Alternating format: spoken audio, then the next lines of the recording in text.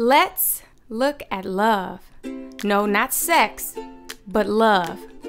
To understand what it is, let's make sure we're clear on what it is not. Infatuation? This is not love. Oh, it feels like love, but it isn't. It's this intense, exciting fireworks kind of feeling, sometimes thought of as a crush. It's like a 100-yard dash.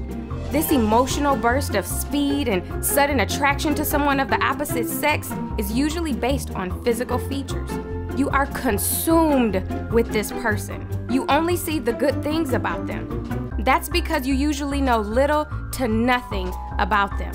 And that makes it superficial. Infatuation is like a helium balloon. It rises fast, but cannot be sustained. Now let's look at desire. More appropriately, sexual desire is not love.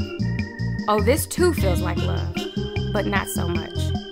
It's this strong physical excitement that a person has for someone. It's a strong craving, lust, or longing for sex to be connected to them. You believe this person may be your soulmate, the answer to your loneliness, your hero. Sadly, many people have sex based on these feelings, but it too is not sustainable. Love? Wow. That's tough because, well, it's not about you. It's all about them. Love is a decision to care deeply for someone with genuine concern, wanting what is best for them without the expectation of anything in return. It's considerate and kind and doesn't demand or misuse the other person. So how do you know if you're in love or if the relationship you're in is true love? Time.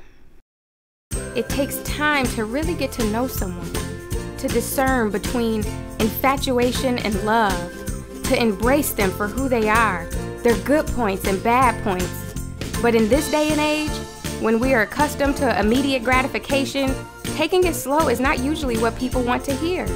Love can embody passion, but even when passion fluctuates, true love will stand the test of time, faults, struggles, and challenges.